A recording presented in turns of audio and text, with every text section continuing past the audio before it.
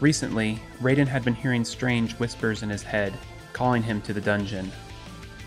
He followed the voice, which led him to a secret and haunting room. When Raiden entered the cold dungeon chamber, he could see a ghostly figure emerge. It was the Polterghast, and it had explained that it had been watching Raiden for some time. It had witnessed Raiden progress from a young rogue to be a commanding power of darkness. The Polterghast knew that their paths would eventually cross, and decided that it would be best if they cooperated. At first, Raiden was hesitant, but the Polterghast offered a valuable reward of knowledge and power that could shape Raiden's future. However, in order to obtain these rewards, Raiden had to prove his strength in combat. So Raiden agreed to the challenge, and began his epic skirmish with the Lord of the Dungeon. Welcome back, this is Rito here with another Terraria Calamity Let's Play episode.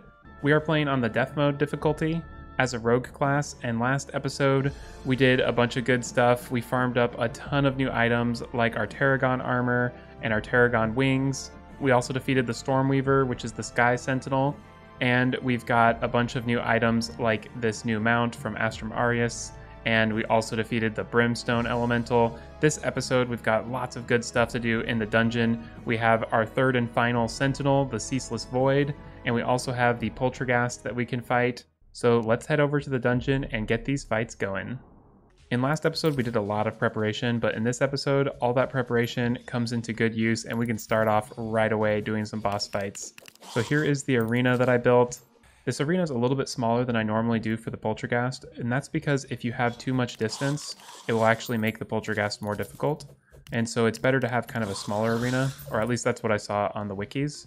So hopefully this will be good. I decorated it with a bunch of Void and Abyss furniture, which I think looks pretty awesome, and makes this have a much cooler feel to it. Our life is regenerated, so let's go ahead and start this fight up. And let's try this weapon because it shoots through walls. That should probably be pretty helpful because a lot of this fight is going to be the Polterghast outside of our arena. So we just need to be really cognizant of these projectiles in the arena, and then we just need to keep our aim good and we'll be fine. This is a pretty tricky boss fight. He's changed a lot since the last updates. And it used to be that you could make like a super big arena, but now they've nerfed that. So you've got to be a lot more careful with how you build your arena, and you want to have a lot of solid blocks nearby. And then that really helps because it allows you to not have an enraged Polterghast. An enraged Polterghast apparently is super fast. And this arena basically gives us enough room to maneuver while also not having the Polterghast get too aggressive.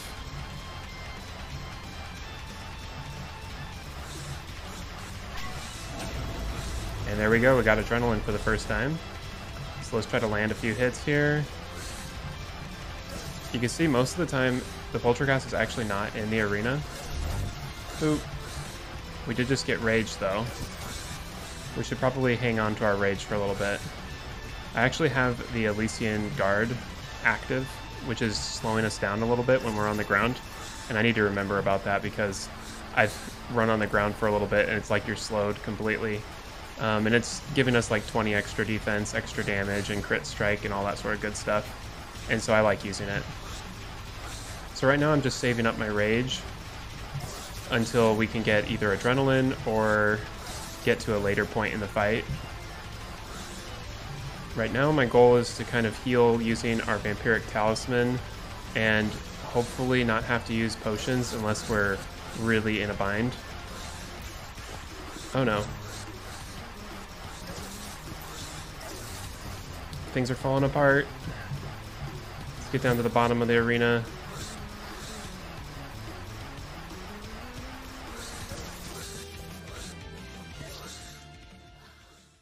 Well, we did get pretty far on that fight, so I think we're going to be just fine. I think it'd be probably better if our arena was a tad bit bigger, but I think we'll be able to still do this fine. I'm going to try using a different weapon, one with a little bit of homing. It won't hit the Polterghast as much because he's not going to be inside of the arena as much, but still, it's worth giving it a try and seeing how other things affect the battle. This will at least give us more self-healing because we're going to be landing more hits, and that should be quite nice.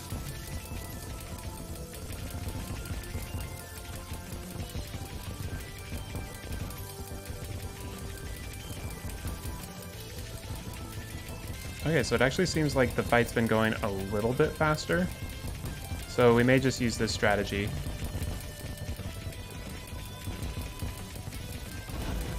Here we go, we could do some good damage. Already down to 67%, and we're doing a lot better this time, I think.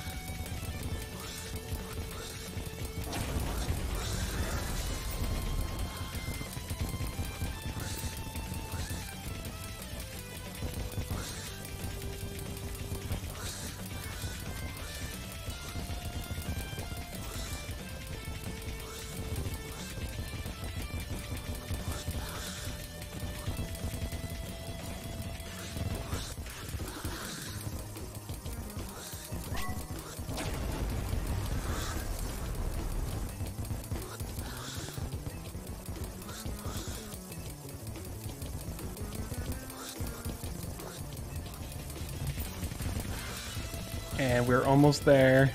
This is probably not the right weapon for this arena and for this boss, but it's working all right. And I'm kind of nervous to change weapons at this point in the fight. We just need to keep doing what we're doing and keep dodging, and we will get through this. This last 1% is taking forever. He's like staying right outside the arena. There we go. We defeated the Polterghast. Oh my gosh, that fight is so much more difficult than it's been. I think when I edit through that fight, I'm definitely going to have to skip through it because, oh my goodness, that was a long boss fight. Well, now that we're back at base, let's go ahead and see what we got in this treasure bag. We got the Ecto Heart, which permanently makes Adrenaline take 5 less seconds to charge, so that's really good. And we have the Affliction, which increases our max life by 10%, gives us 7% damage reduction, 20 defense, and 12% increased in damage. And now that we've got Ruinous Souls, let's take a look at what we can craft. So we've got the Time Bolt, and it's the upgrade to the Cosmic Kunai. And then we can do the Phantasmal Ruin, and that's the upgrade to Phantom Lance, Phantoplasm, Ruinous Souls, and this Luminous Striker. We can also upgrade the Daybreak and form the Night's Gaze. There are so many different recipes. We also have the Jaws of Oblivion. I think right now we can craft 4 different rogue weapons.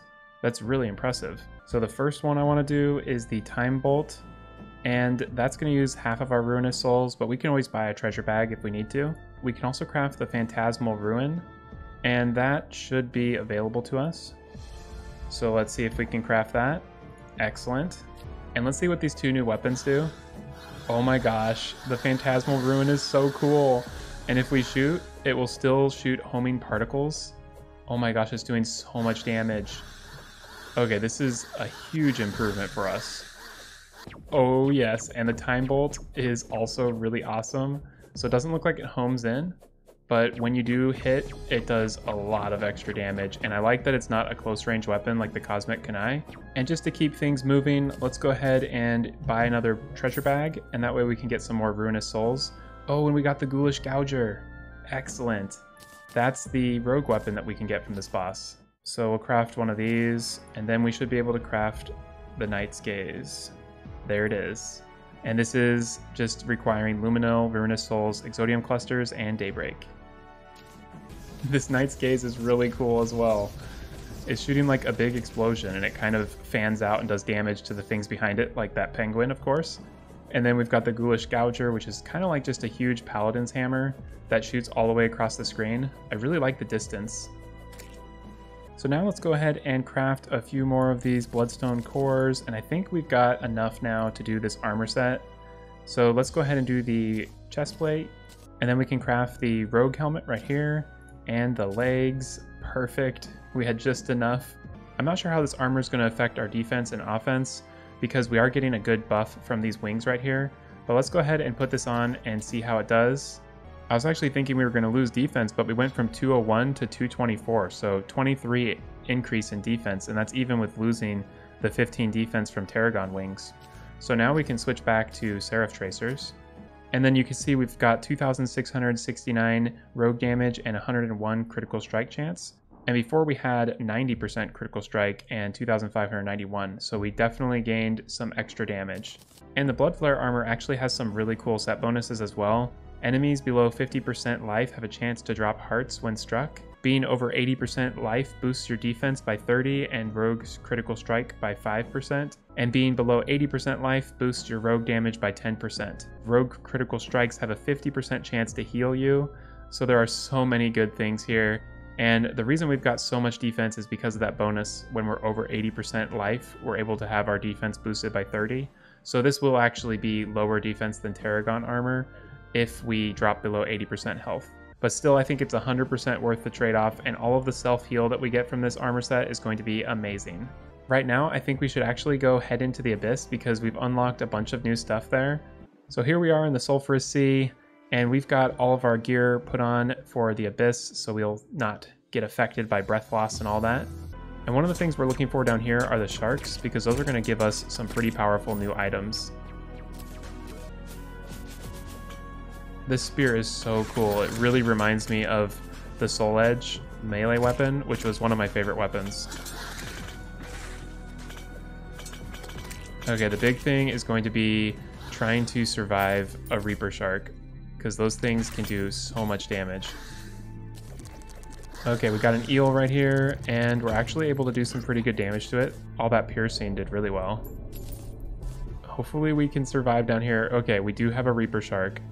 So let's go ahead and try to do some damage to it and then run away and pull it up a little bit higher, because that way we can kind of kite it. Okay, we're doing pretty good damage though. Yeah, we're going to be able to beat him. Yes, we got the Reaper Shark. We need to get a bunch of the Reaper Tooths that it drops, but we also need to get the Valediction, which is an amazing weapon. And so that's kind of the goal right here.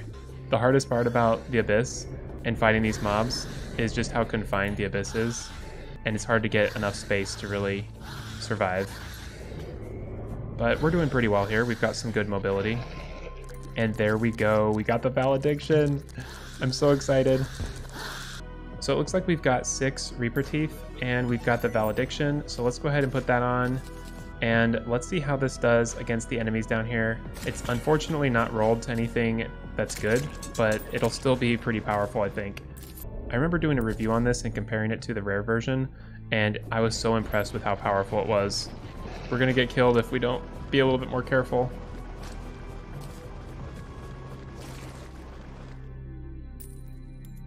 Those squids take a little while to kill, but we got them. Ooh, and we just got the deep sea dumbbell. That is so exciting. Whoa, the Omega Blue helmet looks like it got resprited. That looks awesome. And the Omega Blue tentacles, those are the legs. What? That really makes me want to craft that armor, even though I know I don't really need it. But that looks so cool. I'm curious to see what the deep sea dumbbell can do, because I heard it's really OP. Oh no, we got trapped. That's not good. Uh-oh. We gotta get out of here. Okay, we gotta look at our mini map. It's too dark in here.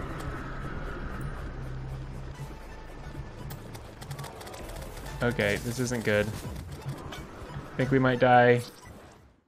Well, we died, but we did respawn in the dungeon because I'd forgot to change our spawn point, so we might as well just do another fight.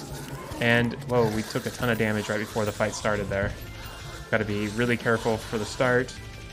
And this weapon should do so much better. Yeah, we're doing way more damage now. This is excellent. If we can get our adrenaline going. Yes. We're gonna kill him so fast. I'm finally feeling like we're getting some power in post-Moonlord content as a rogue. For a while we were feeling pretty underpowered as a rogue in post-Moonlord content. I think I might have just been picking the wrong weapons, or they are kind of a little bit weaker at the start, but now I'm feeling just as powerful as a mage or a melee class or any other class.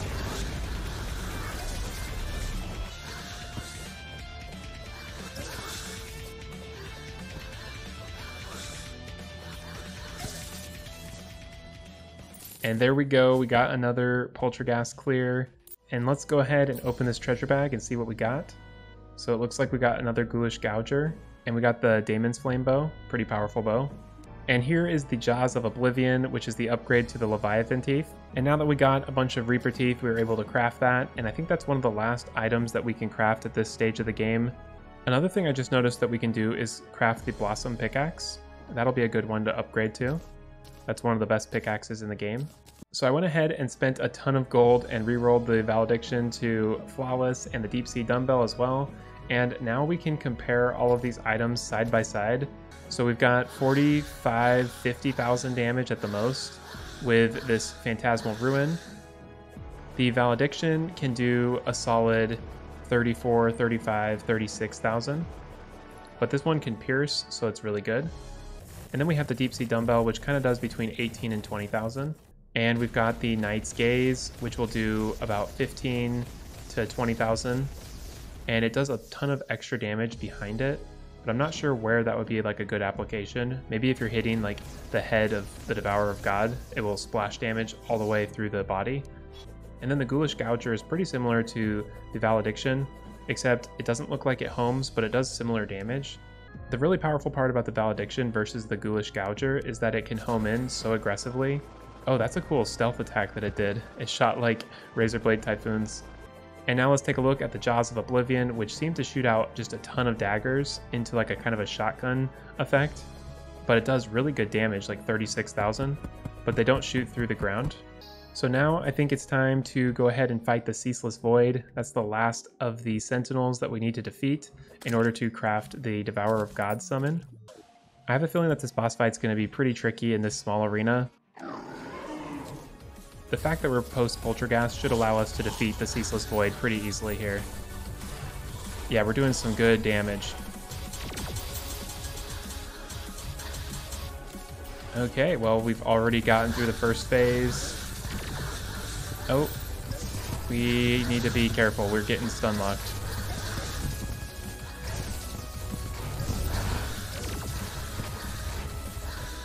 I don't even know what happened there. We got like totally stun locked. Okay, let's switch to the Valediction. I think that will be really good. And let's grab some of these hearts and get out of here.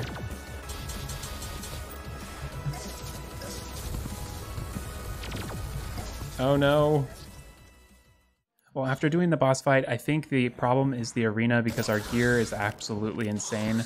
So I don't think we're going to have any trouble beating the boss if we have a bigger arena. So I'm going to go ahead and break a big arena in another part of the dungeon, and then we can go over there and try the boss fight again.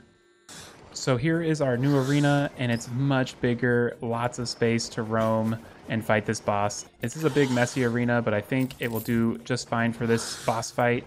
So let's go ahead and start this up once more.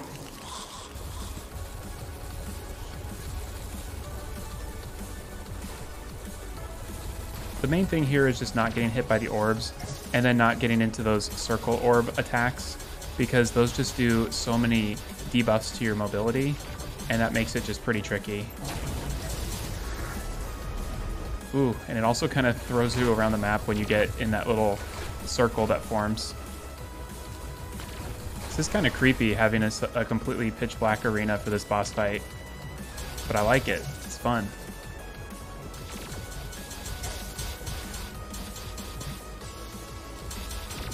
This is such a good weapon, just to throw it out there and know that it's homing in and doing tons of damage to everything. You see right there, we got a mobility debuff.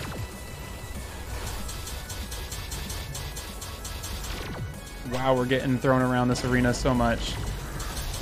But we did just get adrenaline somehow.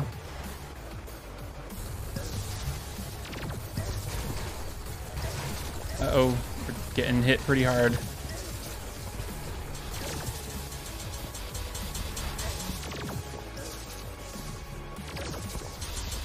This might be new to the fight, or I'm just not used to it, but man, those orbs and everything really just kind of throw you around like a rag doll, and you don't have any kind of choice at where you're going because they lock you in place and you're moving just horizontally and stuff. But that was fun. I'm quite glad that we defeated the boss though, because I was a bit surprised when we lost after having post-Polterghast equipment in that other arena. The main thing we got from that boss fight is the Dark Plasma, which allows us to craft the Sealed Singularity, and that's just the upgrade to the Dust Storm in a bottle. So we'll definitely want to craft that. And then we also need to have one of them to do the Cosmic Worm. So we may want to do just one more boss fight, and that way we can get another few Dark Plasma. So let's start the fight up again, and this time we've got torches all around the arena, because even though it looked really cool to not have torches and to see just a totally dark arena with flickering lights, it's much easier to be able to see these circles of orbs a lot more clearly and everything. And every once in a while we should run around the arena on the ground, because that really helps, because we can get all of the hearts that are coming off these enemies. And we got to kill those orbs really fast. Ooh, ran right into that one.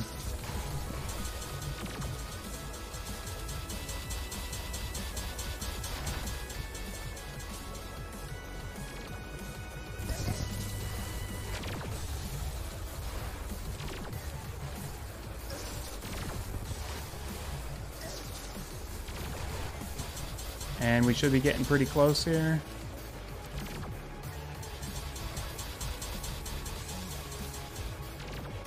There we go. Another clear with the Ceaseless Void. So now let's go ahead and craft the Sealed Singularity. And now we've got the Cosmic Worm, which is the summon for the next boss, the Devourer of Gods. That's going to be such a tricky boss fight. So it looks like this weapon travels a little bit of a distance, and then it explodes and turns into a little black hole, or some like dark energy. But the cool thing about this item is that it combines later on to form the supernova, so we definitely want to have it. Well, I think that's a great place to end this episode. We've defeated the Polterghast and the Ceaseless Void. We've got tons of really powerful new weapons, and we've got a new armor set, lots of really good stuff. We are pretty much good to go to fight the Devourer of Gods. There's a couple things I'll need to farm up next episode, and then we'll be doing that fight for sure. So definitely stay tuned for the epic Death Mode Devourer of Gods next episode. I hope y'all are enjoying these videos. If you are, be sure to like and subscribe. Thanks again for watching, and I'll see you next time.